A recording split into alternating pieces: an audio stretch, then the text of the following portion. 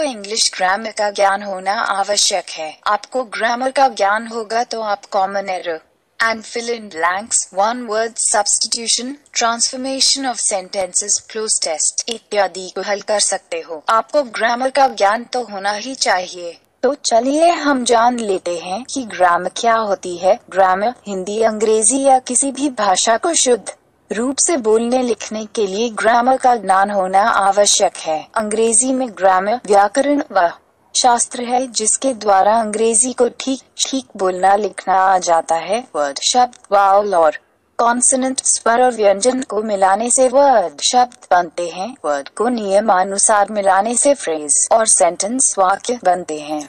Word शब्द 8 प्रकार के होते हैं जिन्हें पार्ट ऑफ स्पीच कथन के भेद कहते हैं। वे इस प्रकार हैं: 1 संज्ञा नाउन, 2 सर्वनाम प्रोनाउन, 3 विशेषण एडजेक्टिव, 4 क्रिया वर्ब, 5 क्रिया विशेषण एडवर्ब, 6 संबंध सूचक अवयव प्रेपोजिशन, 7 संयोजक कंजंक्शन, 8 विस्मय आदिबोधक इंटरजेक्शन।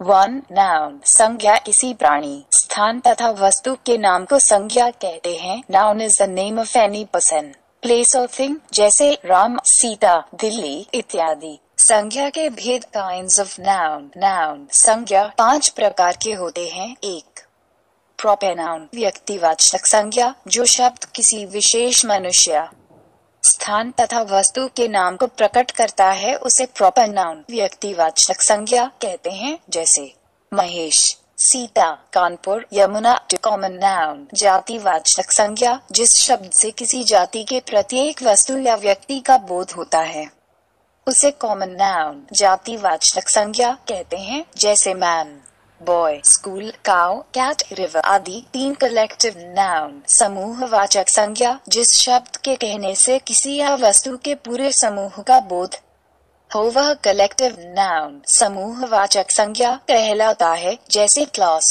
विद्यार्थियों के समूह का नाम, फैमिली, आर्मी, कंपनी आदि। 4 मटेरियल नाउन धातुवाचक संज्ञा, किसी संज्ञा शब्द के किसी द्रव्य या धातु का बोध होता है उसे मटेरियल नाउन धातुवाचक संज्ञा कहते हैं। जैसे water, rice, sugar, iron, gold आदि। 5 एब्स्ट्रैक्ट नाउन गुणवाचक संज्ञा, जिस संज्ञा शब्द से किसी गुण, अवस्था, कार्य या शास्त्र का नाम जाना जाए उसे एब्स्ट्रैक्ट नाउन गुणवाचक संज्ञा कहते हैं। जैसे ब्यूटी, ऑनेस्टी, लव, पावर आदि।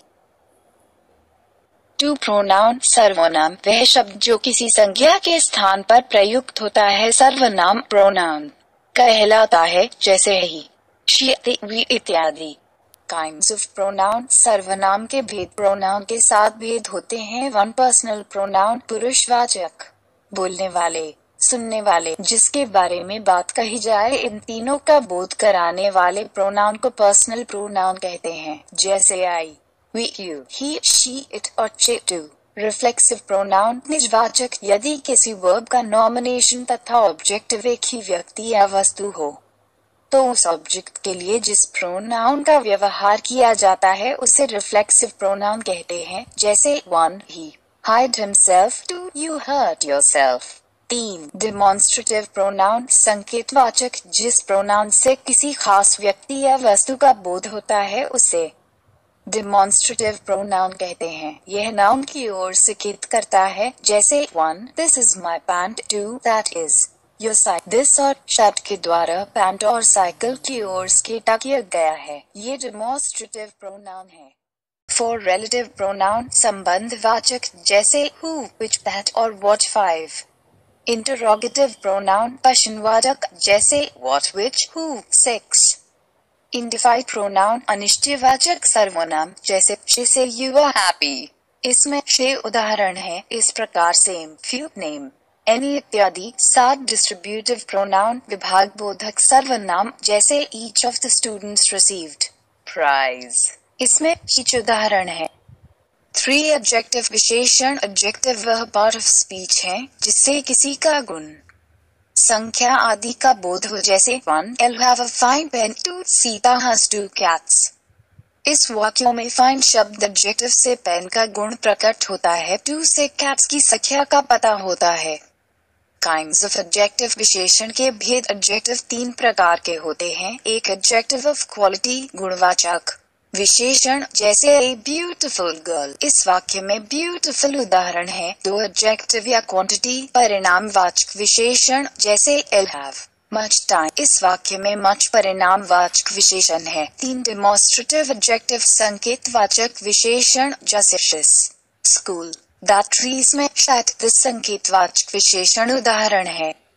4 वर्ब क्रिया, वर्ब वह पार्ट ऑफ स्पीच है जिससे किसी का होना या करना प्रकट होता है, जैसे मोहन राइट्स अ लेटर। ऊपर के वाक्य में राइट्स शब्द से किसी न किसी काम का करना या होना प्रकट होता है, जैसे पहले वाक्य से मोहन के पत्र लिखने का ज्ञान होता है। काइंड्स ऑफ वर्ब क्रिया के भेद, वर्ब 2 प्रकार के होते हैं। 1 ट्रांजिटिव सकर्मक, 2 इंट्रांजिटिव अकर्मक। 5 एडवर्ब क्रिया विशेषण वह शब्द जो नाउन, प्रोनाउन और इंटरजेक्शन को छोड़कर अन्य सब पार्ट ऑफ स्पीच की विशेषता बताता है, उसे एडवर्ब कहते हैं। कभी कभी यह पूरे वाक्य तथा फ्रेज शब्द समूह को भी मॉडिफाई करता है। तो चलिए इस वाक्य को देखते हैं। ही राइट्स स्लो, वह धीमा लिखती है। इस वाक्य में स्लोली शब्द राइट नामक क्रिया वर्ब की विशेषण बताता है, अतः स्लोली एडवर्ब है। काइंड्स ऑफ एडवर्ब क्रिया विशेषण के भेद ये 3 प्रकार के होते हैं। 1 simple adverb, 2 interrogative adverb, 3 relative adverb.